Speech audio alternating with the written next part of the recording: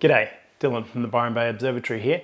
I have a bit of a confession. I came up with a heist. It's real simple. All you have to do is run an internationally recognized conference for astronomy and become sponsored by a whole bunch of companies and have those sponsors send you prizes for the crowd.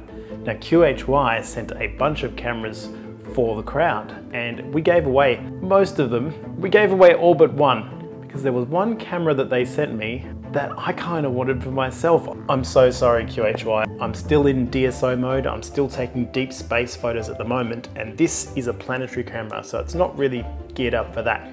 However, it does look like it's about to stop raining. So I've checked the stats. It looks like the sampling for this camera will be perfect for my little Lunt 400mm focal length telescope. Should frame the sun really nice. So I'm gonna test with that first. And then when I switch over for planetary season, this I think will be my camera of choice for 2024. Let's give it a run. My name is Dylan O'Donnell and you're watching Star Stuff.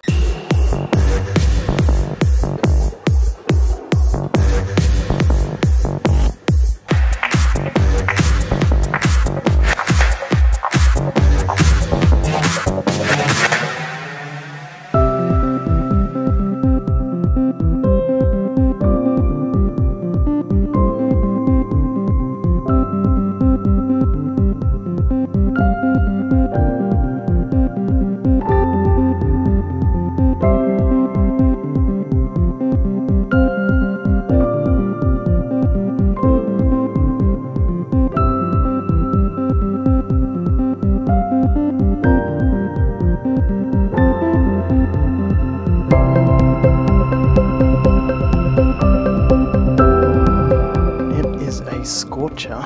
The clouds have gone away and the sun's just coming out now, and I was right, this camera is performing beautifully. It's framed the sun nicely, everything is sharp and crisp, the resolution is perfect for this telescope, the sampling is spot on. This Apertura power supply is worth its weight in gold. High Point Scientific sent me this, and for the first time I'm not doing any inversion, not doing any AC at all. I'm actually just running the laptop off the USB-C power and a separate cable for the Skywatcher GTI here, and of course the dark room.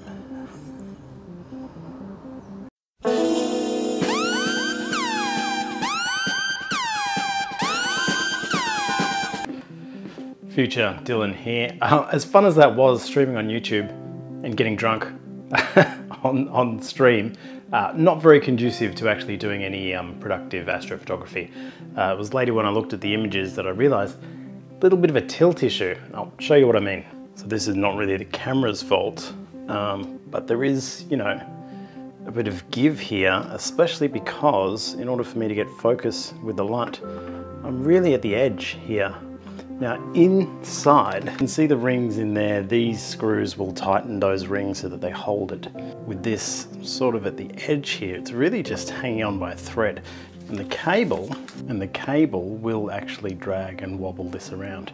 So what I need to do as I'm getting this in focus, and before I do any images, is make sure these are both really tight, but also make sure that this is coming straight down.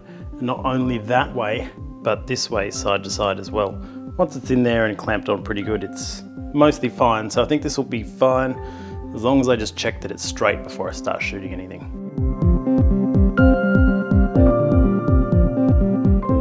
Now everything looked beautiful. The sun was crisp and sharp, edge to edge. Focus was nailed across the face of the sun, and my daytime polar alignment was like the best I've ever done. And I think the reason for this is, again, I'm using my eyeball method. I'm using my smartphone to try and align the mount so that it's pointing straight at the South Celestial Pole, or in your case, maybe the North Celestial Pole. And I do this by enabling the axis line, the celestial equator, in the Sky Guide for iOS software, so I can see the line and I can sort of eyeball it from left to right around the mount. It actually worked really well. But a lot of you wanted to know how I get from this video, this raw data, to this, the final color image of the sun. Obviously this is false color because it's a monochrome camera, and you're probably wondering how I got so much detail out of the final image. So let me show you some processing. This is my Astro imaging computer. This is the one that does all of the processing afterwards. Well, in my case, I'm using Photoshop. You don't have to use Photoshop. General principles apply to other software as well, but I will be using IMPGG. Is that right? IMPGG. Really good software for the deconvolution and the stretch.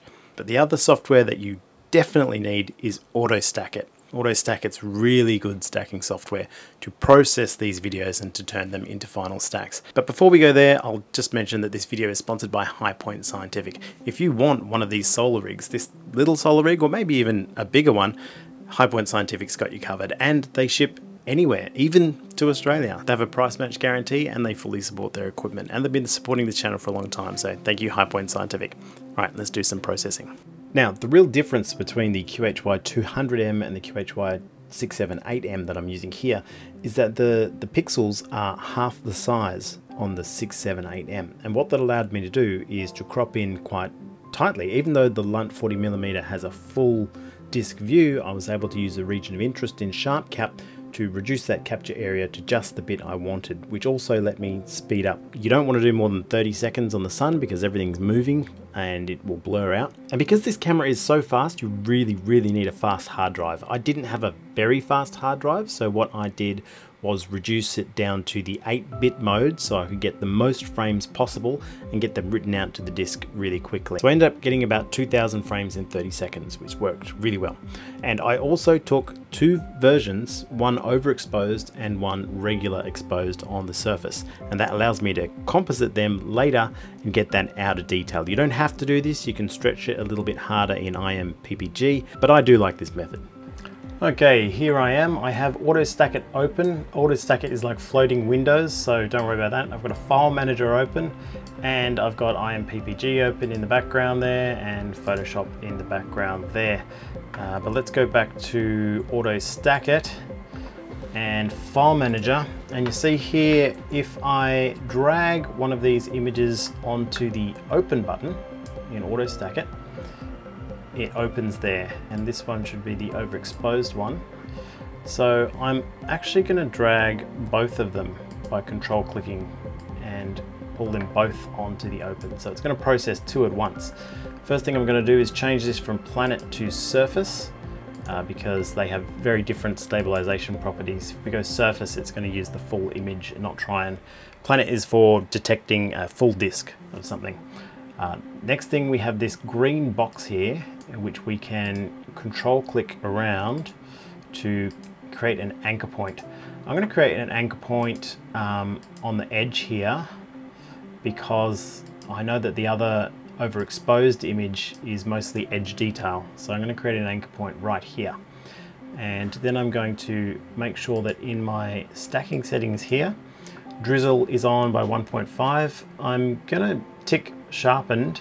You can play with the parameters for this. We're not going to use the sharpened version because we're going to do our sharpening in IMPPG, but it's good to see what the sharpened version, the AutoStackit deconvolution, can be quite good too, so it's good to check that as well. For frame percentage, I'm going to set this to, let's say, 20%. You can go lower and get even better quality, so just use the best frames. But let's say 20% for this example. And now we're going to hit Analyze in AutoStackit here. This will go through and analyze the positioning of each frame, stabilize everything. Then we'll be ready to set the alignment points.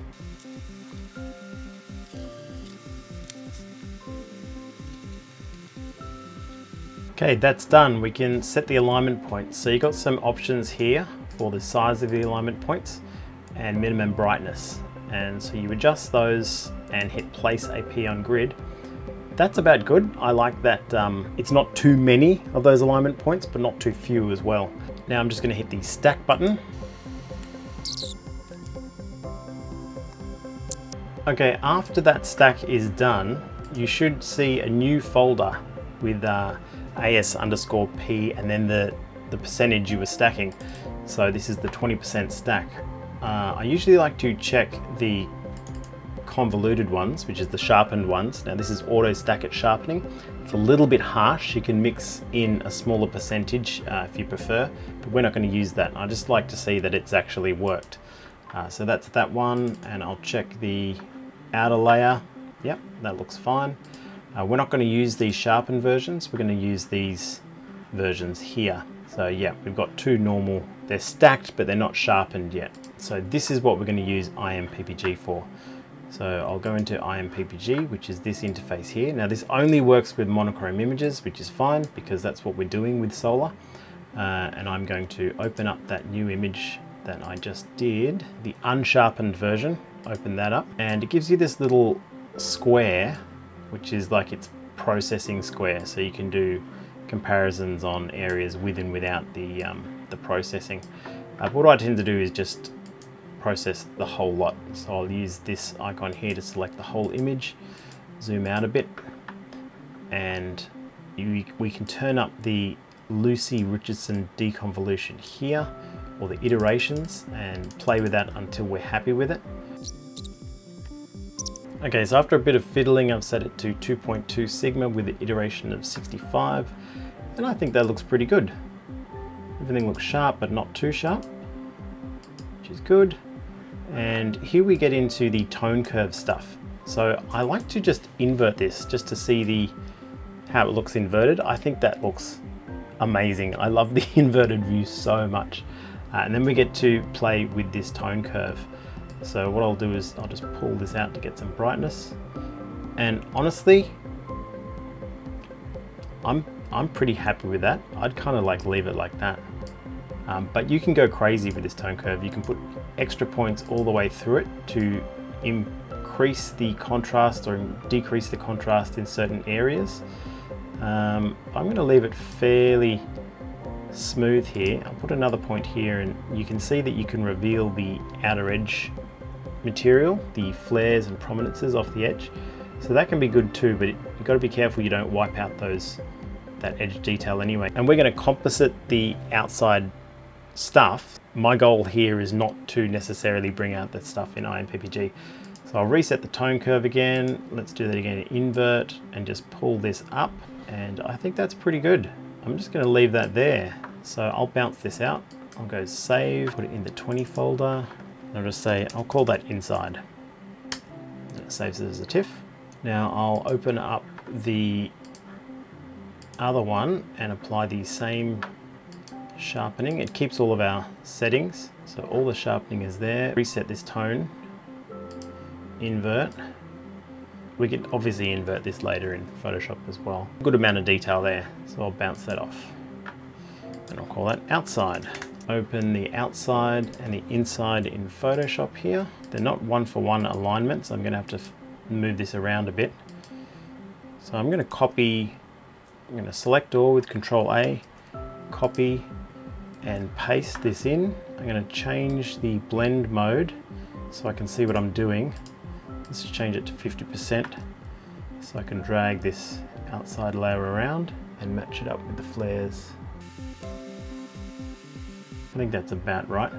Now at this point I would play with the blending to see what blending works best. I've inverted that outside layer there, and the good thing about this is we can now apply colors separately to each of the layers, because I like the sky to be blue and I like the sun to be orange, even though they're false colors.